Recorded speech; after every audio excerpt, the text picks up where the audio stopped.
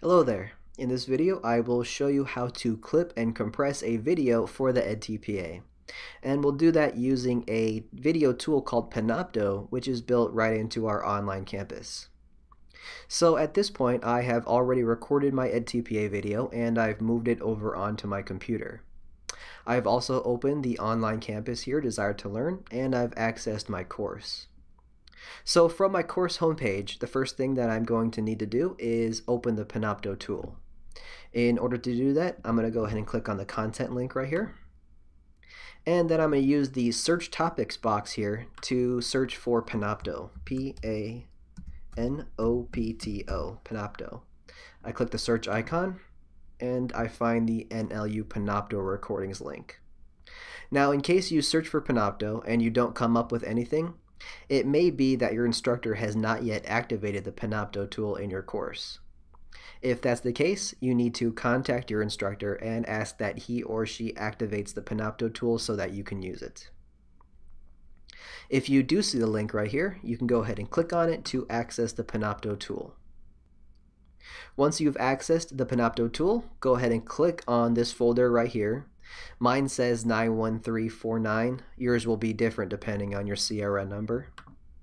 And then now we can upload our videos into this empty folder here.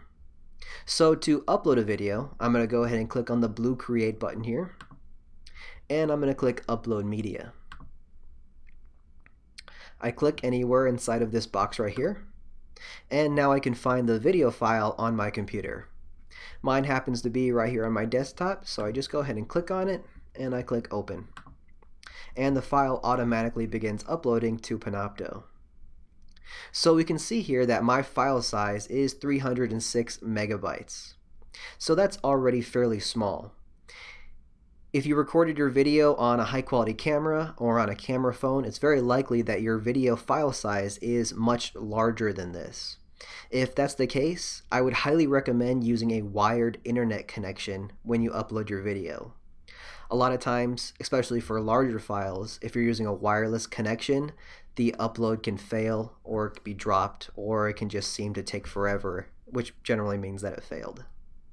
So again, for larger file sizes, make sure you're using a wired internet connection. So we'll just go ahead and give this another second, and it should actually tell us that this upload is completed. And there we go. It says upload complete. You can now close this window.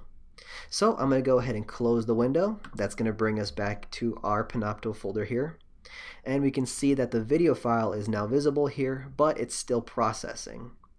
We're going to have to wait for this video to finish processing before we're going to be able to clip and compress the video further. So we'll cut here and we'll come right back. Okay, so it looks like my video has completed processing. Now that I have my video uploaded into Panopto, I can now clip it and then compress it. So what I'm going to do is hover my cursor over my video, and you'll notice an edit link appears. I click the edit link, and that's going to open the Panopto video editor. Over in the upper right hand portion of the screen, you'll see a preview of your video. And you'll see a play button here and a timeline, so you can go ahead and play this video just like a normal video in case you want to preview what's been uploaded. So let's say now that I'm ready to then cut my video or clip my video to only show the portion that I want to be assessed by the EdTPA. What I can do is click on the little scissors icon right here, and then two blue tabs appear on the timeline below. So now what I can do is I can click on the tab and I can drag it to wherever I want my video to begin. Let's say that I want to cut out the first 2 minutes of my video, so I'll just move this tab to about the 2-minute mark right there. I'll let it go, and that's going to cut out the first 2 minutes of the video.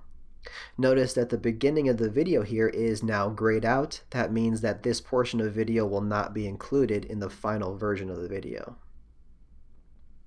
And so I can do the same thing for the end of the video. Let's say that I want to cut out the last 2 minutes of my video. So I just grab the tab over here on the right, and I just drag the tab inward to cut out the last 2 minutes of my video. So I'll just drop it here at the 18-minute mark. I again let that go, and that's going to cut off the end of the video. And so now here in the middle between the two tabs is going to be the portion of video that I want to be assessed by the EdTPA. What I do now is I click Publish, I click OK, and now I can go ahead and close this extra tab, which is going to return me to D2L. At this point, I'll want to go ahead and change some of the settings on this video so that I can download it to my computer. What I'm going to do is I'm going to click the Settings menu here. I'm going to click the Outputs tab. And then I'm going to scroll down just a little bit here to the Video Podcast section. So this is going to be the file that we're going to download to our computer so that we can then upload it to EdTPA later on. So immediately I noticed that the preview is wrong. It's actually set to picture-in-picture by default. So we're going to use this drop-down menu here and we're going to change this to primary video only. And we can see now that our primary video, or the video we captured, is now prominently displayed. Below that, you can change the quality of the video. Now this is where the compression comes into play.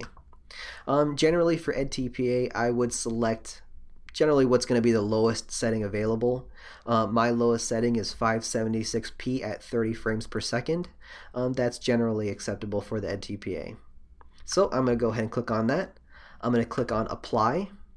It's going to say that this video will need to reprocess, blah, blah, blah. I click OK. And then as soon as I do that, the video is going to then reprocess again. We can see that it says podcast not ready, queued. So again, this could take a few minutes in order to process, so we'll take another quick break and we'll come back as soon as this is done processing. Okay, so again, my video has completed processing and now I can see that there is a download podcast button that has appeared. Sometimes the page won't automatically update. You'll need to refresh that manually. A quick tip, what you can do is you can just click on any of these other tabs here and then click back to the Outputs tab, and the page should then be refreshed and you should be able to see the download podcast link. So I just click the download podcast link and the video will then download to my computer. Because I'm using a Windows computer, I can see here that the file size is now 173 megabytes, which is well within range for the EdTPA. Remember that the maximum file size here is about 500 megabytes, although I would recommend trying to get this file size somewhere in the area of about 250 megabytes or less. So I would just save the file, I would click OK, and the video file would then download to my computer. And that's that. We can go ahead and close this video, or close the window I mean, and the video here will just remain in EdTPA in case we ever need to come back to it later on. So that is how to clip and compress a video file using Panopto, which is built into Desire to Learn. It could be the case that your file size is still a little bit too large for the EdTPA. You remember that ours was well within range. If your file size is still above 500 megabytes per video file, you'll need to further compress your file using a different program. For that, I recommend using a program called Handbrake, and there is a separate tutorial for the Windows and the Mac versions, which I have linked in the video description below on YouTube. So if you do need to compress your file further, go ahead and watch those videos as well. Another quick tip, if you don't actually have access to a wired internet connection and you do have a particularly large file, you can actually compress your video file using Handbrake first and then upload the file to D2L, and you should have an easier time uploading the video file that way. Anyways, I hope this video was informative for you, and thank you for watching.